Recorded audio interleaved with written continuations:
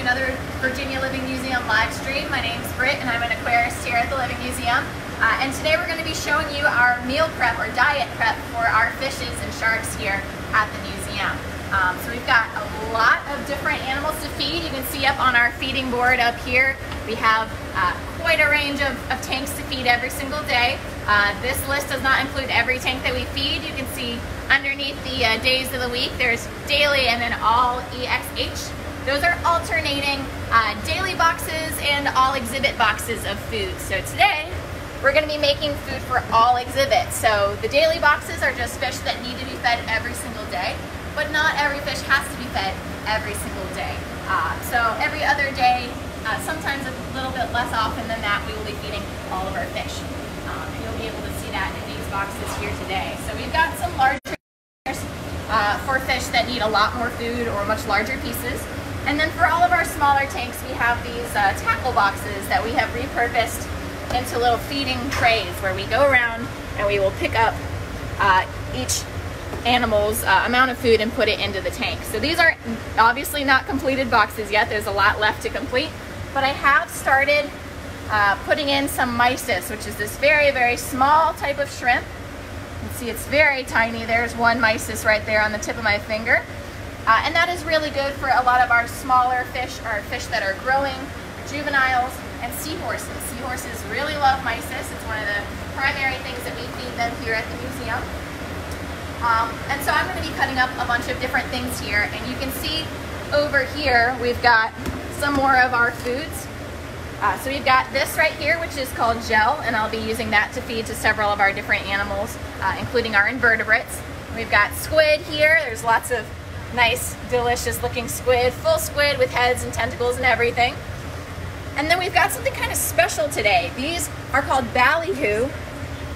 Yeah, and they are a kind of more of a bait fish here. We don't really catch them to eat as people, but animals do really like them. And these were actually donated not even an hour ago. It was less than an hour ago. They were donated by our seafood supplier, Sam Rust, who supplies all of our seafood here at the museum.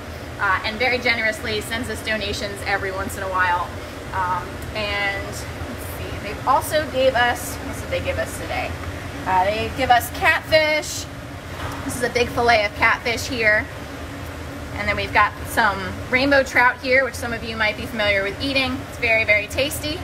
And some smelt. And this is kind of a multi-purpose food. It is a saltwater and a freshwater fish, so we can feed it to both our freshwater and saltwater species. Typically, we prefer to feed saltwater food to saltwater animals because it has the right balance of amino acids and protein and all the nutrients that a saltwater animal might need, which may be different from freshwater ones. So we try to keep it kind of separated. Freshwater fish get freshwater food, saltwater fish get saltwater food. We have a question? So we do have a question already from Shelby, age 10, wants to know, what do sea turtles eat? What do sea turtles eat? So we currently don't have a sea turtle at the moment, but we have cared for sea turtles in the past. Sea turtles eat a variety of different things, and over the course of their lifespan, they'll actually change their diet. So a lot of sea turtles start off eating a lot more protein, a lot more fish, and then they gradually change to more of a vegetarian diet as they get older. Some species, like the green sea turtle, only eat vegetation for pretty much their whole lives. And then some even eat live jellyfish. So it's very important, if you are conscious about the environment, not to put any plastic bags out into the world and to make sure that you dispose of them properly, because plastic bags look a lot like jellyfish when they're floating in the water. So always keep that in mind and try your best not to litter. So I'm chopping up some capelin right now. And capelin is a member of the smelt family, which we talked about a little bit earlier. You got a question? We got another question. Alyssa, age 8, wants to know what the sharks eat. What the sharks eat. So the sharks also eat a variety of things. And I'm actually going to make them a bit of food right now. So they're going to get actually whole pieces of capelin. This is the whole fish. And we'll give one to each of our sharks. We try to give them a variety of different things. So now I'm going to be cutting up a piece of cod. So this is a big, thick slab of cod, which is another fish that humans really like to eat. So I'm going to cut them each a nice big chunk. That's cod for them today. We'll give them some squid as well over here, and they are large enough that they can actually eat the whole squid, head and all. Lovely, lovely things right here. And the ballyhoo. So they've never really, well, these particular sharks have probably never had ballyhoo at our aquarium here, but they're going to try some out today. So I'm just going to cut the head off. You can see that. And this is also my first time cutting up ballyhoo, so I'm taking a nice little look at it, trying to see. There's a bunch of organs in there. That's very nice, very nutritious for our animals. So I'm actually going to cut that and save it for somebody else. We do have a question from Savannah, age 9, wants to know which of our animals that we have eats the most. Which eats the most? Ooh. The seahorses eat the most frequently. They don't eat a lot of food per feeding because they are very small animals, but they do need to eat the most often. So by one definition, it'd be the seahorses. That's tough. I'm not going to feed out the tail because there's not really much in that. But our Chesapeake Bay tank, they eat a large quantity of food, but there's so many fish in that tank that they may not get a ton of food each. The sharks eat quite a bit, but they only get fed about once a week, sometimes a little bit more than that. Celia, age 7, would like to know if the shark can eat the pointy nose on the ballyhoo.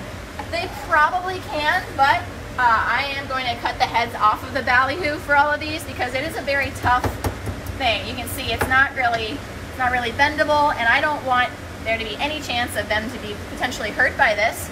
And a lot of very tough parts of the fish and parts of shrimp, such as the shell or the head, they don't actually digest that part very well. So they may eat the whole item and then digest the parts that are easily digestible and then excrete the rest. So sometimes when we're cleaning our tanks, we'll see bits of like shell from a shrimp or some larger bones from certain fish. So in an effort to just keep our tanks a little cleaner, we make sure to cut off the harder to digest parts. So I'm going to throw that part away. All right, so now we're going to do a little bit of freshwater food prep for our James River tank. They are going to get a good large amount of food as well because there are a lot of fish in there. And I'm just going to get this piece out of the way and give that to our Chesapeake Bay tank. So this right here is a big chunk of catfish. It's a relatively fatty food. People really like catfish, and it is a little bit different than most foods that we eat because it has a different omega acid in it. So we typically know that fish is good for you because it has omega-3 in it. However, catfish and certain other fish have omega-6, so it's still good for you, but it may not be quite as good as those omega-3 fish. Yes. We have a really great question from Kate, age 10, would like to know what the yellow stuff inside the fish in the beginning of the video was. Good question. You were paying attention. So, in here, you can see there's all this little yellow stuff right here. So this is actually fish eggs. So these are capelin eggs, and I can show you one in here as well. Put that off to the side. I'm going to cut the head off, and I will cut open the belly right here. And you'll be able to see she is full of eggs. So this was a female capelin, and we can kind of feel from the outside which ones have eggs in them because it's a little like squishy in a different way than normal organs. And we don't feed this to a lot of our animals because most of them are too big to really pay attention to this food and they're going to eat other stuff. But when they're very, very small, or when they're jellyfish or jellies, which they're actually more accurately called, they love to eat little fish eggs. What we do is we make what's called a slurry for our jellyfish. So, excuse me, jellies. I'm so used to calling them jellyfish that even I sometimes mess it up. So even though they aren't jellies, sometimes, sometimes we mess up too. We're human. With the jellies, we make kind of a slushy for them. It's called a slurry. All right, so I am cutting up some of this catfish, and I'm going to cut some of it also into strips, which Patricia over there is also cutting some food into strips there. And that food is going to go to animals that eat an omnivore diet. So it's got both fish protein and lots of algae in it. So it's very, very good for a variety of fishes. It's kind of a complete diet, but we always like to supplement their diets with as much fresh stuff as we possibly can. So I'm going to put some of these strips right here, some of these longer strips of catfish, into this container right here. This container has our guards.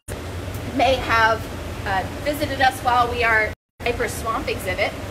They love long strips of food, so we also cut these pieces of food into the right shapes for our animals. The gar have very, very long snouts, long mouths, so they like longer food that's kind of shaped more like a long fish, whereas other fish will eat chunks of food. Now we do have a question from Darvish, age 7. I don't know that we'd be able to answer this directly because we don't have any octopus, but what does an octopus eat? Octopus love hard-bodied organisms, so they'll take advantage of whatever they can find. If there's a piece of dead fish or something, sure, they'll gladly eat that up. But octopuses, they really like hard stuff, so clams, shrimp, mussels, scallops, things like that. They really love those hard-bodied organisms, but like I said, they'll eat anything they can really get their hands on. All right, I've got some fun stuff here as well, but first, we've got a very useful little guide here for you. All of our food is sustainably caught and sustainably harvested is what it's typically called, which means that it is caught in such a way that it is not very detrimental. So we try to only use seafood that is sustainably caught because it is much better for the environment and the local species and the health of our entire planet and our oceans. So we don't want to buy fish that are over-harvested, but people have caught too many of them because that can cause a dramatic decline in populations out in the wild and remove those fish from pretty much the world. So we've got these little guides from the Monterey Bay Aquarium. This is called a Seafood Watch Guide. And they have an ongoing project that's really, really great in partnership with a lot of different aquariums, seafood companies, NOAA, all sorts of things. And they provide these little guides that say your best choices for seafood, your good alternatives, and things that you should avoid at the current time. So they actually have an app online as well. You can also go to seafoodwatch.org for more information. And it's really useful for when you are at a restaurant trying to decide what fish to eat. Or what fish to buy from a grocery store. So we have a question from Amy Elizabeth, wants to know why can't you eat the fish's head? Why can't we? We definitely can't eat those fish's heads because they tend to be very bony and they have a lot of hard bits in them that are hard for us to chew and digest. The fish also have kind of the same problem depending on the type of fish. They may not have the strongest stomach or the strongest jaws to be able to crunch through those things. So they don't want to swallow it whole. It'd be like us swallowing something whole that's far too large for our body. We do sometimes provide them with it, depending on the species. Certain animals, they benefit a lot from having that little bit of extra bone in their diet, that extra calcium. And also sometimes it's a bit of a form of enrichment for them. So sometimes we'll give our crabs something with a lot of bones in it because they like to pick at all the meat that's around it rather than just eating the food that we throw in. So every day the diet's a little bit different. It's very fun to do. It's one of our favorite parts of the day. We find it very relaxing. It's just like cooking at home. It's very kind of therapeutic. Darvish wants to know, what do the jellies eat? The jellies today are eating, or tomorrow actually, this is food for tomorrow, they're going to be eating those very tiny fish eggs right here, as well as some very small chopped up mysis. And I may also throw in a little bit of other food, such as the crawfish tail meat, which we'll chop up very, very finely. So they eat very fine food that's put into kind of a slushy form. All right. I think that about will wrap it up, and we're going to get cracking on all of this food right here. So thank you guys very much for joining us this session. Join us later at 2:30 this afternoon, where Travis Land in the herpetology department will be feeding the baby alligators. Very, very cute, so please do tune in.